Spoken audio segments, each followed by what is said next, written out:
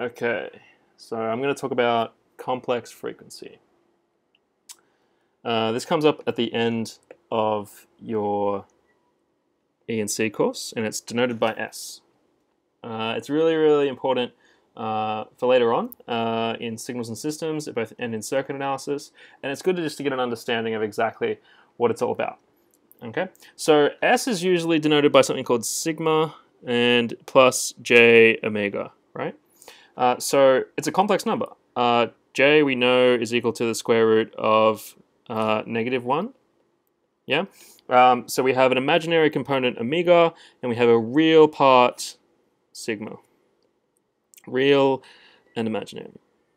Okay. The good thing about complex frequency, and the reason that it's used, is that you can model pretty much any sinusoid with it. So as an example, let's just see how that's possible, right? So if you just look at e to the st, well, we know that that was equal to, we said that s was sigma plus j omega, right? So if we look at it, it's actually e sigma plus j omega t.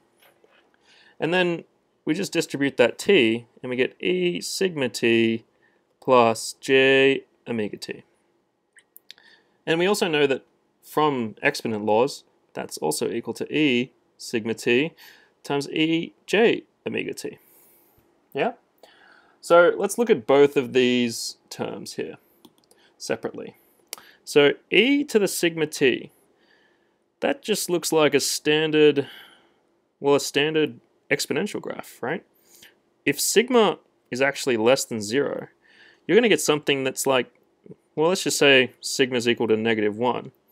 Then you're going to get a graph that looks like this, right?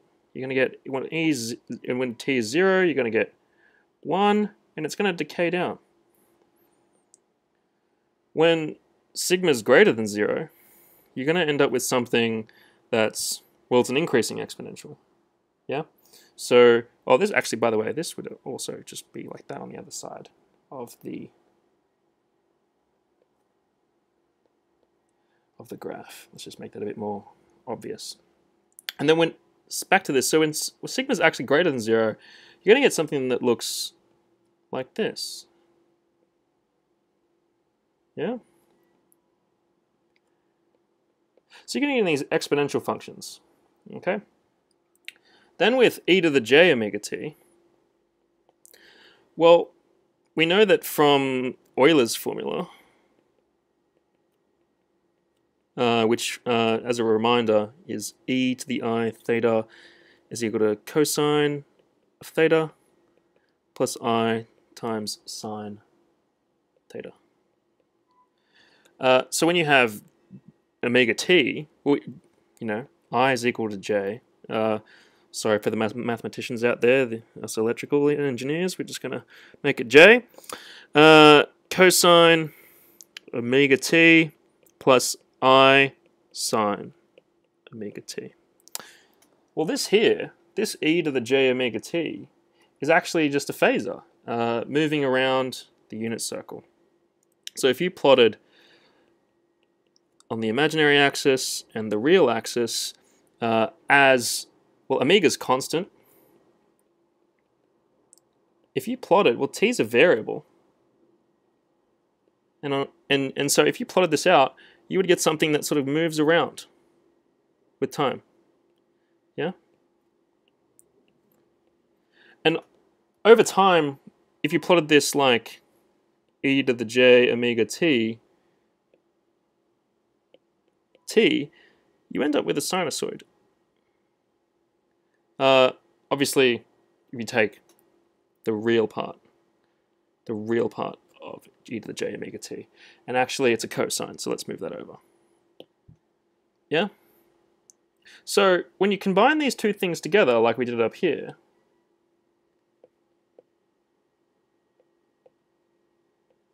and you combine them together, imagine if we combined something like this one with our sinusoid here. Well, we'd get something that scales the sinusoid downwards. So we'd end up with, if we had e sigma t times e j omega t, such that sigma was less than 0 and omega was constant, then when we plotted them together on the axis, we'll end up with something that looks like this. Yeah, and I'm just trying to say that this is the plotted part of this up here. And if you have sigma, hang on, let's copy that. Copy that, put it here. If we have sigma actually greater than 0 and omega constant again,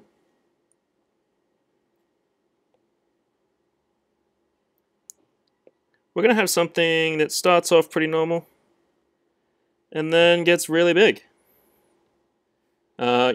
Increasing exponentially. So you can simulate with this. This would be something like something that simulates negative feedback. And this would be something that simulates positive feedback. You can also make sigma equal 0. Yeah? And this is essentially just alternating current. There's just no damping going on. There's nothing exponentially increasing or exponentially decreasing this. So this is S equals 0 plus j omega, which means that S is equal to j omega. Now if we plot that, we said before, omega's constant. So we get E j omega t up here. And then we get just a sinusoid. Obviously, this would only ever have a magnitude of 1, but you can make this have some magnitude at the front, and we could just say that this is r. Yeah, and then you have a sinusoid of magnitude r, and angular frequency omega. Now, if you just wanted to maybe model an RC circuit, right, and you wanted to know what the frequency of this RC circuit was, you could also model that by saying that the way that the voltage acts means that S is just equal to some sigma plus J0, right? The voltage will, I think it dies off. Either way, it's exponential decay. The voltage will either die off or, well, it depends if you're actually taking the voltage source off of it or taking the, so let's just assume that we've opened a switch, right, off of a voltage source. What will actually happen is that the voltage over this will decay over the capacitor. It will let out the voltage over its load. Yeah, and we could model that with an S sigma plus J0, where S is just equal to sigma, because we would just have E to the sigma t, which is just some constant, right? It's just that same dying off with proportional to sigma. So you can see that we have the case where we just have alternating current,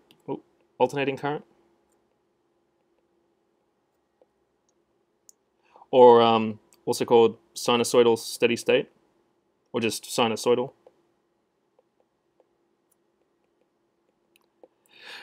We have exponential decay.